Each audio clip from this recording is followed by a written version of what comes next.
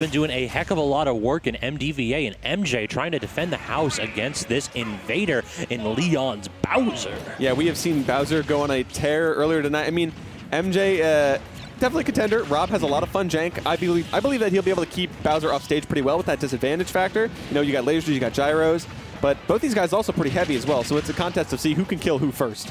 It's very true, though. I do believe that what's going to be difficult here is that MJ is a character, or excuse me, MJ is a player that definitely seems to like rely on getting those big strings. He very much doesn't like to play neutral sometimes. But Bowser, kind of the same thing. But his jank, I think, a little bit stronger than Rob's on stage. As we're seeing right now, already MJ basically at 100% deficit, and that should do it.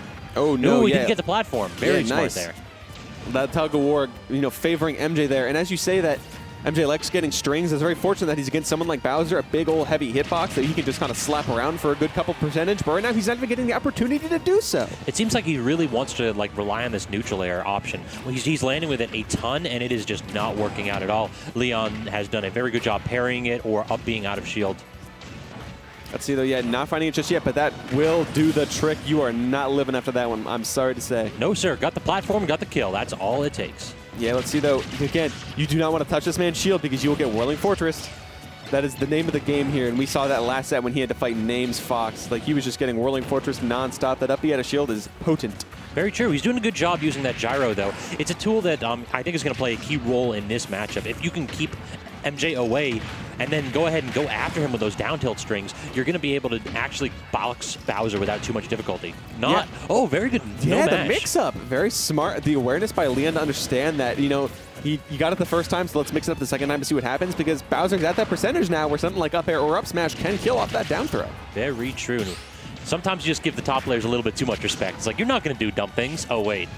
Damn. Going as deep as possible. Speaking of dumb things, Leon makes that trade, which is honestly pretty smart. Yeah. 150% for Bowser. That stock was hanging by a thread. Might as well go out and claim what is yours. Yeah, he finished his plate and then smashed his own and said, give me a new one. More. Yeah.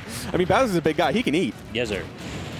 All right, Neutral B going to rack up a ton of percent. MJ wisely DIing away and then jumping out of it. A lot of things that I see some players do that they don't like have the familiarity against Bowser is that they don't recognize that the last bit of that flame breath does not have a hitbox on it, so you can just kind of walk out of it. So they just stay in it a little bit too long. That move already does enough damage. Yeah, it does way too much damage. You don't need to help the Bowser mains. You can see that right now. It is, look, we can struggle with this, all that free percentage for Leon from that. And then you can see that. Let's see. I want to see if he does it again once Leon's there at stage. No, actually, opts to just run off back air. No tech from MJ, not expecting it, and that's a game. No, I don't think he could attack. That very much looked like an untechable right there. That back air is incredibly strong, and when you're at triple digits, I do not know if you're going to have the ability to react to it. It seems as though MJ was trying to do like the standard Rob shenanigans. Just go off stage and up air a couple times, use that gas as much as you need to force the opponent off edge so that you can get back to stage a little bit easier. You cannot do that against Bowser's back air. That man will slap you up if you're at that percent. Yeah, so I want to see in this game, too, if Leon does it again, but you see that he just shields at ledge when MJ's trying to recover, and almost every single option that MJ does will just be covered by up B out of shield. True. Roll, get up attack, normal get up. Right there. Like you said. He's just waiting. He's forcing MJ to go high because MJ doesn't trust the fact that he can just like get up for free. Yeah, and now we see some execution in the fun combos that MJ likes to string out, getting himself some percentage on the board, but it's not going to take long for the King of the Koopas to even up that percentage. Forward air forces MJ to edge again, and just the ledge pressure gain here from Leon is phenomenal. That spot dodge into immediate up B, that'll force MJ back yet again. And now he's got the gyro, so it's no longer your toy. This is mine. Yeah, the up B, the spot dodge up B is just so crazy. I mean, we've seen me do it a million times. He's stealing my bit. Spot dodge canceling is a heck of a thing here. Works not just with normal attacks, but with specials too. Yeah, it's one hell of a drug, kids. Don't do it. Once you do it, you're hooked. Jesus. Seriously, once I started doing it, I couldn't stop. Just like Bowser can't stop getting these Bowser bombs. That command grab is so deadly. A very quick option there. The real problem was that it's kind of a move that you have to sell out on, so it shows that Leon really does know exactly what to do any single time you touch his shield. It's just a mastery of the character. And you can see that the hours and hours he's poured in has paid off because he's not giving MJ a lot of chance to play the game for himself. Hold shield, and punish with an option. He's recognizing that MJ just wants to actually throw out hitboxes, and in this matchup against this player, it doesn't appear as though he can actively do that safely. Yeah, he's actively not selling anything right now because, yeah, you're just going to get hit over and over if you go a little bit too crazy. This is just rinse and repeat. MJ touches Okay. MJ touches the ground for a split second, gets that up smash, and that'll do the stop. Oh, right that was prime content right there. That is, you love to see it. Bowser's priming up for it and just gets destroyed. Yeah, don't you sit on me. All right, gyro coming out. A little bit of pressure. Grab that. Like, that's one thing that a lot of Robs will do is that they'll fire the gyro into the stage and then grab it so that they can get up with a jump and then Z-drop the gyro to try to get back safely. Yeah, that might be something that MJ might want to put in his arsenal because right now it's very hard for him to land or get around Leon holding shield. True, and you saw MJ do a lot of fancy stuff there. He basically like B-reverse canceled the gyro charge. That's really nice, but if Leon just touches shield or holds it, just be like, what are you going to do? You're still going to hit a button eventually. I know this. I have an up B. Oh, okay. He's trying to get something fancy for this last stock, and I think he's found it.